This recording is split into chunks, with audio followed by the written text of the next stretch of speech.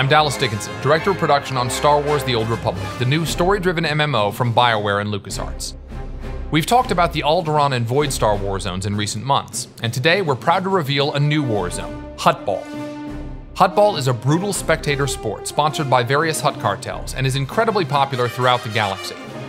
Players can participate in Huttball for fame and fortune, and maybe the chance to prove their worth against members of their own faction.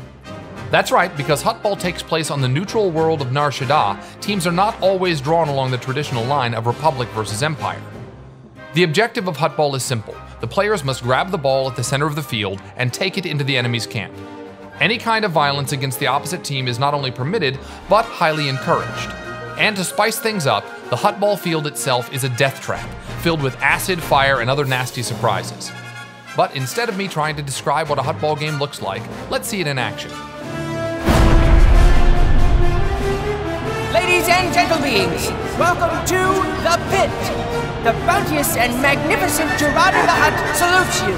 May the winners feast on victory. There in Deathmark? Listen up!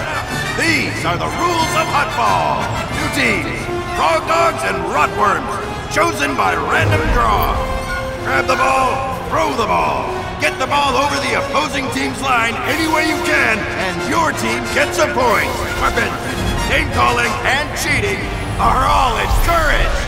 Let's play Huttball! Rotworms have the ball. Show us what you've got, Rotworms. Rotworm ball handler is down. Frog Dog throws to Frog Dog. Nice pass. Frog Dog score. Neutral ball. Let's go berserk.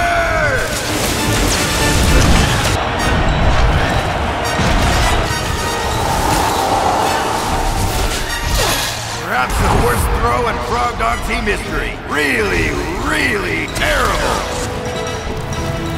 Ouch! That was one dumb Frog Dog.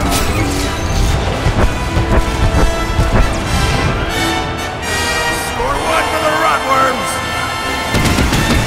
Time's almost up. Somebody kill someone. Today's Huttball obstacles are provided by Circa Corporation. Circa, brilliant solutions for a brighter tomorrow.